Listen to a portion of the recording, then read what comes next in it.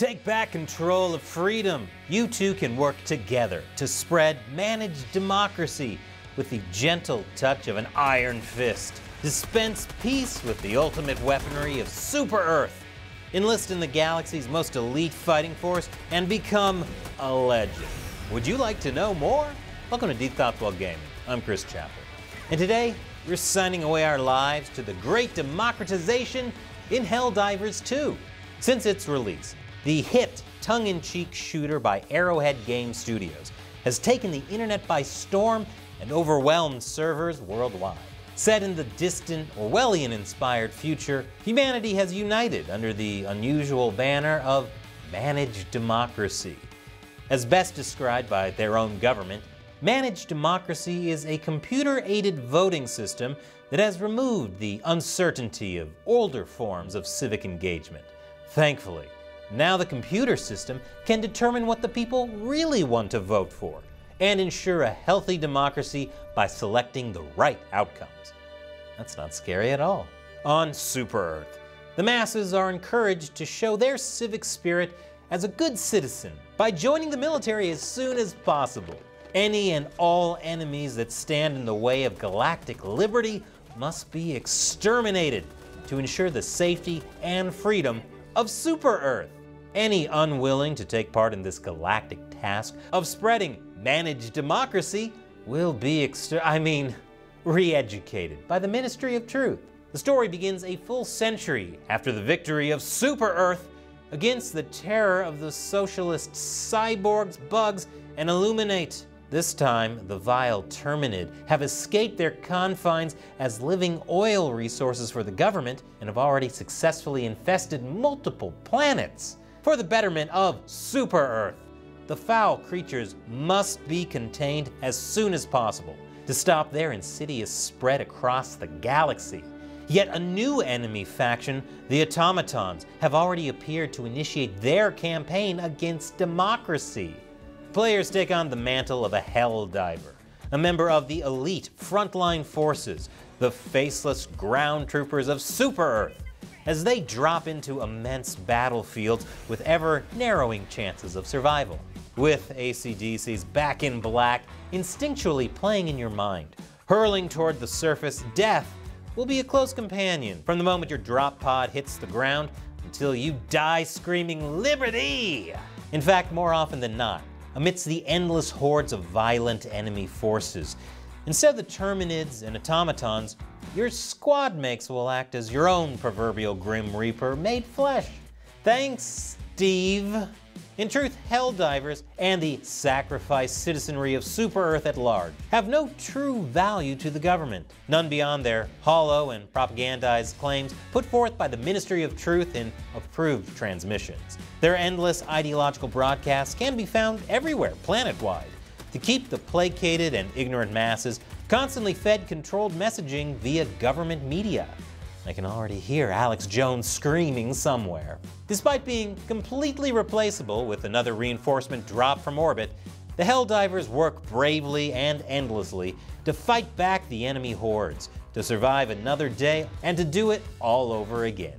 The title's lore plays heavily off the willfully blind patriotism and saber-rattling of the Robert Heinlein novel and its cinematic counterpart, the immensely popular cult classic Starship Troopers. Despite the clear ties to such titles, Helldivers 2 finds a way to create a uniquely charming and campy style of its own. Arguably leaning ever further into the "we're the good guys" fallacy, Helldivers 2 encourages a sense of brotherhood and in-grouping in a way that pulls you in swiftly and doesn't let go, to provide a rather illuminating look at humanity. The effects of extreme circumstances, an authoritarian and propagandized social order, and a call to action against a common enemy can easily sweep an individual citizen up and into actions devoid of logic when considered at a macro level. While many today like to virtuously claim that they would be on the right side of history, in a multitude of circumstances, such a modernist concept of the past is at best ignorant of the devious power of such immense influence on humanity and willfully blind to its obvious power today. Those who lived in Stalin's Soviet Union did not think themselves evil. They were caught up in the social order of the day. They were surrounded by propaganda, reaped fleeting benefits for their submission, and were consistently shown that dissidents were not tolerated, and purely selfish. The people were fed the ever-popular lie that their government's action, no matter how horrifying, were for the greater good. That would never happen to us today, though, right? Nope, nothing to see here. Under such psychological and social confines, and given a common enemy in others, social bonds can be strengthened in the short term, yet consistently at the detriment of those deemed to be the enemy or the problem.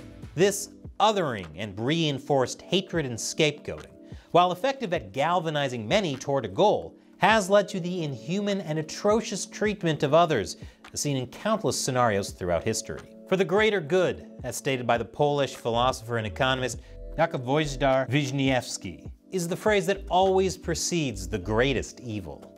He posits that when foul actions taken by the government are left unchecked, or even accepted by the populace as the ends justifying the means, such hideous actions of those in power will inherently lead to more actions of the same ilk. In truth, Helldivers 2 works as a perfect social example of this concept in action. The player is given minuscule amounts of information, encouraged to fight an enemy for little to no reason beyond the fact that they were told to do so, and they're thrust into situations they will likely not survive, and left only with each other and their shallow sense of purpose to console them. Well, that and the knowledge that their new orbital blast upgrade is going to look badass as it fries every bug in sight. From the constantly changing and interactive battlefield shared by every player online, building a sense of grandeur to the battles you are joining, to the ever-shifting local missions for you and your squad mates to overcome challenges within, it's easy to feel part of something bigger and want to achieve more. It's a powerful glimpse into the bonds that such circumstances can forge even between faceless strangers online. Granted, the insane explosions certainly help to keep things interesting. And in Helldivers 2, explosions are more commonplace than in a Michael Bay blockbuster and 100 times more deadly. This is especially true when the explosives are arguably in the wrong hands. Thanks for calling down the orbital strike right next to the team again, Steve. But despite the countless critiques of obsessive group superiority complexes throughout history, and rightfully so, national pride can also be an extremely healthy outgrowth of selective and willful social groupings. Pride in one's home, family, community, and nation have led to impossible feats of amazing creation and discovery. It's led to the strength of societies and the rise of freedom against tyranny, and can be directly tied to some of the most wonderful advancements in human history. As William P. Jimenez and his colleagues discovered in their 2021 study, Do They See a Half-Full Water Cooler?, groups of optimistic individuals are actually more cohesive, better equipped to adapt and think creatively, and traditionally complete goals more efficiently. Patriotism, and more broadly speaking, the inherent optimism associated with it, has historically led individuals to be more engaged in their communities, increasingly driven and ambitious, and notably more cooperative.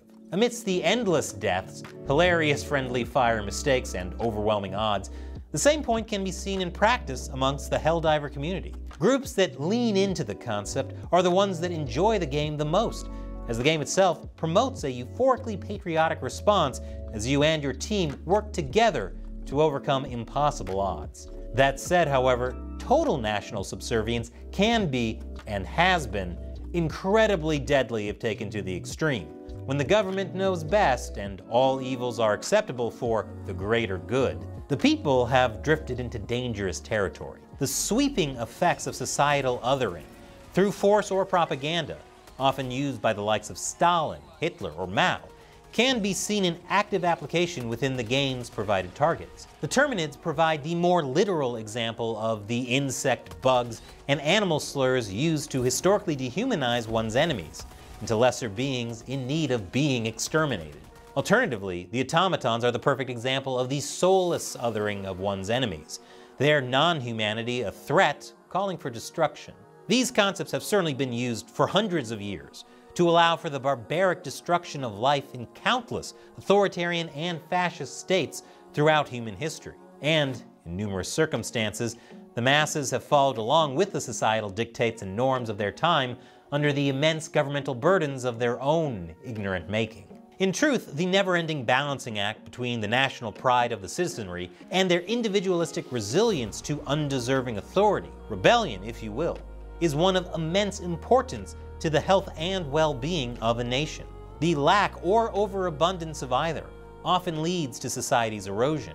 Swiftly, society can freefall into the abject horrors of the 20th century, or a complete and utter lack of cohesion, sense of duty, or camaraderie, achieving only endless tribalism, infighting, and division. Being proud of who you are and where you came from, your family or country, is healthy and promotes an intentionally positive sense of hope. However, the blind observance of authority and the willful disregard of the individual to retain allegiance to the powerful can swiftly provide a glimpse into hell itself.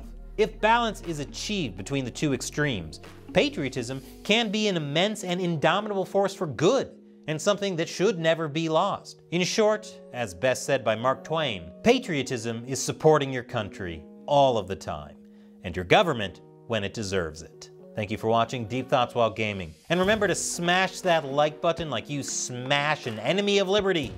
And hit that join button to become part of my loyal army of followers. Yes, you'll lose your individuality and personal agency, but you will get exclusive emojis, a Discord server, live streams, and videos. And if you like morally questionable combat, check out this video about Pal Worlds, Pokemon with guns.